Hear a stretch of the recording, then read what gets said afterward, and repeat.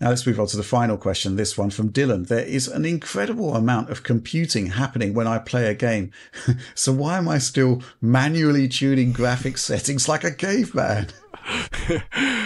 Couldn't the DLSSs all work together to adjust themselves to hit a target frame rate? The quote-unquote auto setting in DLSS 2 seems to be just another name for performance at 4K output resolution, which is exactly what it is. It's exactly what it is. It's performance mode at 4K, balanced at 1440p, and quality at 1080p, and I suspect lower. Alex, what do you think about this?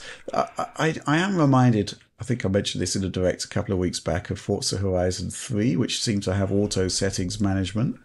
That actually works quite well. But yeah, actually, this is an interesting point where, you know, if you've got these phenomenal AI capabilities built into, you know, the latest GPUs, why can't they be thinking out the best settings for us? I guess they really, really could. I mean, NVIDIA and AMD are now, like, to a certain degree, recommending settings. And you know, we know about it through those NVIDIA profiles you can optionally click on if you install GeForce Experience. And I always unclick that because I think they're not very transparent. Because I don't even think they try and go for like a consistent 60 FPS. I think they go for like an unlocked 60. Yeah. I think that was the last time when I tried them, that what it was doing. So it wasn't like an experience that I thought was great. And I think really it's a hard problem to solve, though, because each game has different settings. Each game has settings that may or may not actually have anything to do with your GPU or anything to do with your CPU, which is maybe like we talked in 2 questions ago about like how that's actually the biggest limiting factor in a lot of things. So this is a hard one. I would love it to be done, though. Like, why couldn't there be an AI program that recognizes your refresh rate target and then works from there to dial things back? I think the auto mode on DLSS is really dumb, though. I really wish it were different. I really wish DLSS could actually just DRS by default without the developer doing anything, because in that they have the ability to switch between the levels at the, you know, whenever they want.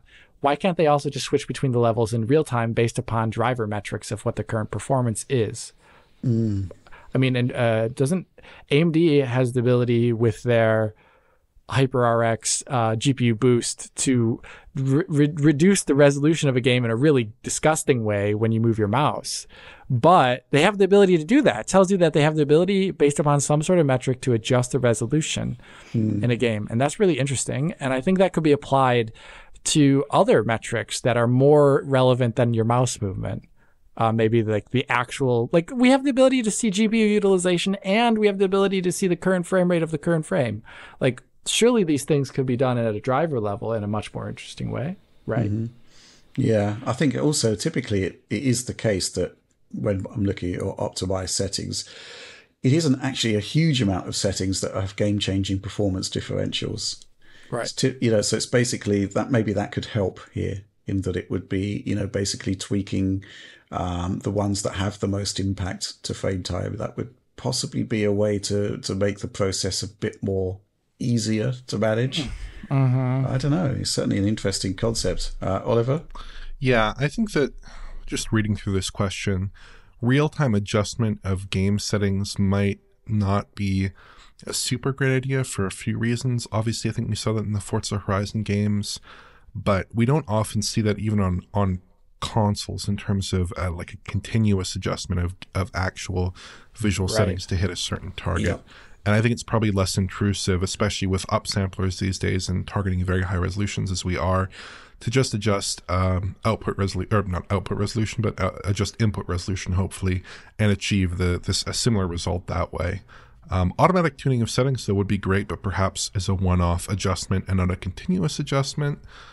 In terms of the dynamic resolution question, I think that dynamic res should be something that's more common on PC and tracks very closely with GPU load in a way that's appropriate to maintaining a stable frame rate. And it would be great to see that in a way that's game agnostic. But one potential issue there is that PC players don't really seem to want dynamic res as much, and it seems like there's a bit more of an emphasis on having absolute control over game settings, whereas I tend to favor the more console-like approach of saying, well, make it look good, hit these frame rate metrics, and then the internal resolution of the game is a lot less important to me, right? Mm-hmm. Yeah, I was just thinking, actually, Elden Ring seems to have some kind of dynamic settings adjustment based on Tom's content. It just doesn't seem to work particularly well. So, yeah, I mean, that's the other thing is, this real-time settings adjustment, what would happen with latency? It would have to basically be predicting that you're going to be encountering a GPU-heavy scene and adjust stuff accordingly. I think it is definitely going to have to be a game implementation.